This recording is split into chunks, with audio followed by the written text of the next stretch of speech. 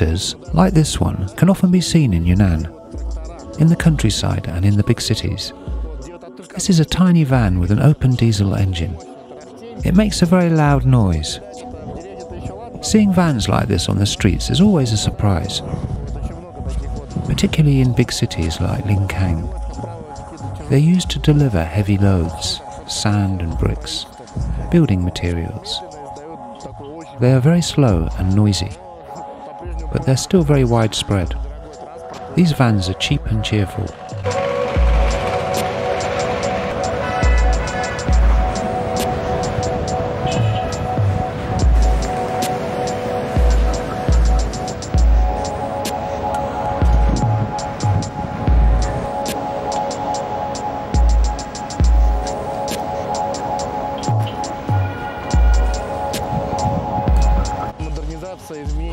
Modernization and development have affected the way China looks today, and even the way shops and cafes look. In tiny towns, like this one, we're in Fengqin at the moment, you can see Western-style cafes, which look similar to Taiwanese cafes from 10 years ago, or cafes from Europe or the States from some decades ago.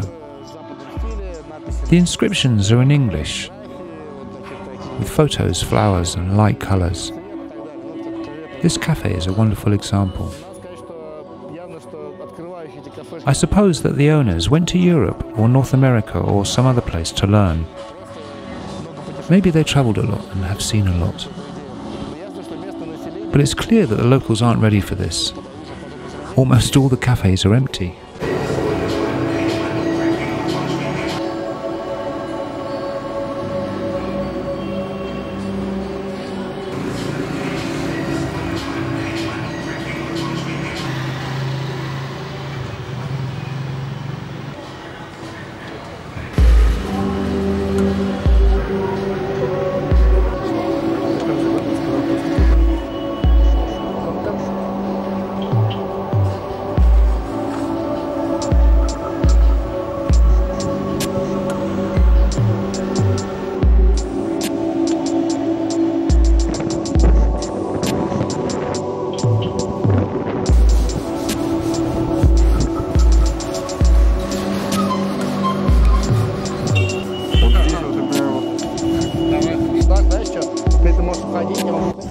People in China have a very interesting, simple and effective peculiarity. They're constantly doing something. They can only do 3 things: eat, sleep and work, and nothing else. So explaining some abstract concepts to a Chinese person can be very difficult, like just sitting or just walking. They always walk for a purpose, to see something or to get somewhere. All actions have a clear goal. If there's no goal, there's usually no action. I have met a few people with an abstract approach to actions, but you don't meet them very often. What I particularly like, and what I enjoy speaking about, is that almost all houses, in small towns especially, are organised in a particular way.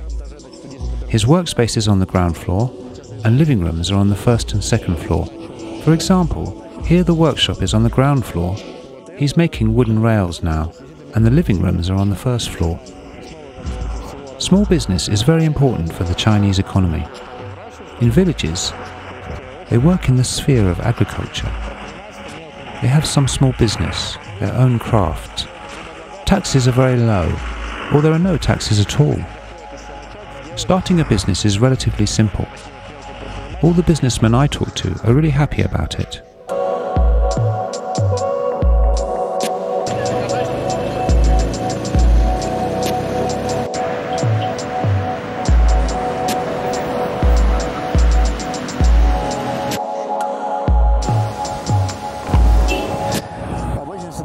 Usually, when we start working with new tea factories and smaller producers, I like small producers the best.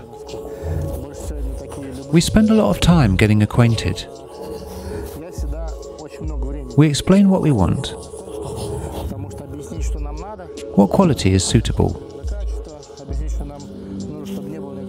that we don't need dust and fannings, I look at every handful of tea and separate the whole leaf from dust and broken leaves. We also separate tea from other leaves and stems. This tea is Menku Dal Yezhong, by the way. This tea has a big leaf and is relatively cheap. But still, we have to show that we need a good quality product. Every nuance is important.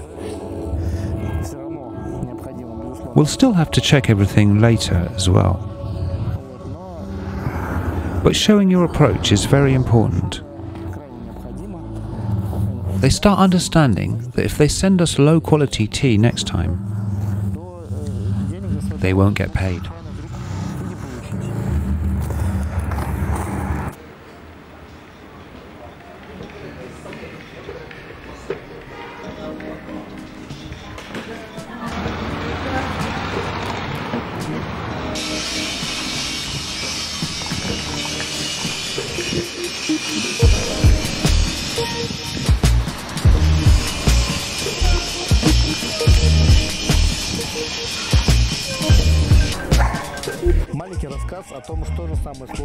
Here's a small story about the most difficult thing in our business. It's not going on long trips to China or spending time on long journeys. The most difficult thing is tasting tea. It needs time and expertise. You need great experience. I still have a lot to learn. And even though I've worked in this sphere for a long time, the learning never ends. Tasting and choosing tea is very difficult. Mid-range tea in particular, that's not very expensive. There's a great choice of teas that you have to select from. And you have to try tons of different samples. And the tea changes every time, so you have to do it regularly. This process never ends. It's a robotic and monotonous routine.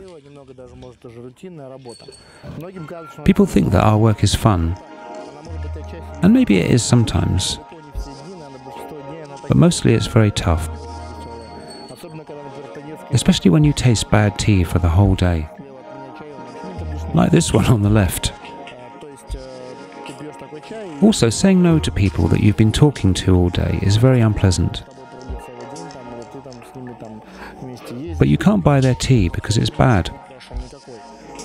And that makes it very uncomfortable. Only 5 to 10% of all the tea that you try is good. And to find that 5 or 10%, you have to taste a lot. That's why I take my colleagues and friends with me. You really need the support. Enjoy your tea.